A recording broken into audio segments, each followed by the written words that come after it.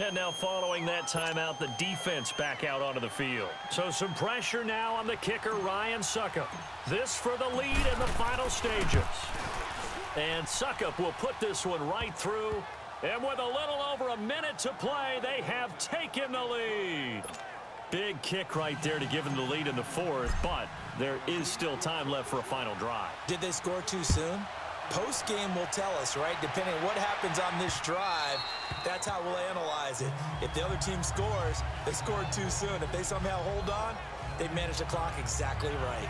And now out come the Jags. They're only in need of a field goal, a decent amount of time on the clock. So tell me if I'm wrong. You don't have to be too panicked here. No, not at all. I agree with you. And this is where your preparation and your confidence comes into play. They've worked on these situations. Yeah, they practice this all the time, they practice it all the time. They know what they want to get done. And in a lot of cases, the great competitors, they love this situation. They think they can go ahead and get it done. They practiced it. We'll see if practice makes perfect. He was unable to complete it there, and just not the game that you would expect from him. He's been off the mark really start to finish. It makes you wonder what exactly is going on. Is he a little bit dinged up here, or is he just off just by a bit? Maybe he can get it back in this situation. He'll need to. Now he'll dump it underneath to his running back, complete. And they get him down, but not before he takes it across the 40-yard line. A big one there for the Jags. 18 yards, first down. He'll look to throw, and he's got it. Got his man on the end route, complete. And he'll be taken down, but not before he gets into enemy territory. 11 more on that one, and another first down. They'll look to throw, and that is caught on the right sideline, but out of bounds, says the line judge. The throw took him a little too far. It's second down. And that's one he's got to be happy to have back. There wasn't a hole open in his zone. You have to think on early downs like that first down there, need to be a little bit more careful. Yeah, fortunately for him, got a couple more downs to play with. 380. He's back to throw. And he's got his favorite target yet again. It's complete. Touchdown, Jaguars. James O'Shaughnessy in the final minute. And the Jaguars have moved out in front here in the fourth quarter.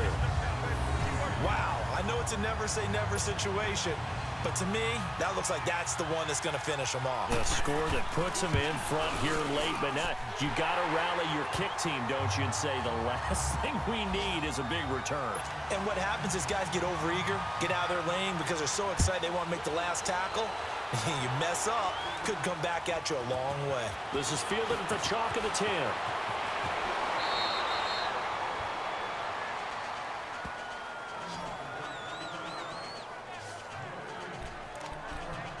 And here comes Tennessee as they get set to take the field. One possession game, time very much a factor. How does the offense handle this situation? Well, in a lot of cases, they should be somewhat relaxed. And I know that's counterintuitive because this is a pressure situation. But this is Friday practice every week of the season. You go over this situation, having to go downfield, limited timeouts, got to get out of bounds and keep the drive going and set yourself up. Defensively, you can't just lay back and let them do whatever they want. So it is a cat-and-mouse deal here. How much pressure will the defense bring, and how much pressure can the offense handle? We're going to find out. Oh, he got position on him, and he pulls it in. Now Tennessee going to use the second of their timeouts as they'll stop him with 13 seconds left to play. Back-to-back good plays have them on the move on first down. Back to throw. And he can't hang on to it. That would have sealed it. Instead, second down. Nearly an interception. If that one's picked off, it's over. So a new lease on life, so to speak. A lot of times when you're in coverage, you're so focused on the man and the coverage that sometimes the ball, if it arrives, it surprises you. That may have happened to him in that situation. And brought down, but not before they're inside the 25. And now with 4 seconds left, we get a timeout call. Mariota now 11 of 15 through the air. Here's first and 10.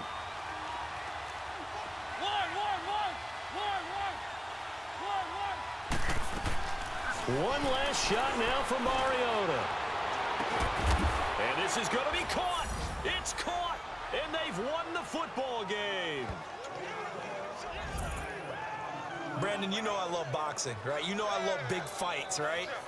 I had given them the standing 8 count a few times along the way. And look at how this one ended. Yeah, they had, well, I guess 9 lives, just like a cat, kept fighting, and they're in the end making the huge play to get the game winner. I guess that's the epitome of you always have a puncher's chance.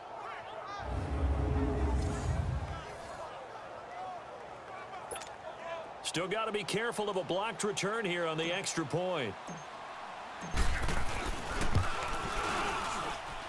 The extra point is good, and on the final play of the game, they walk away with a victory.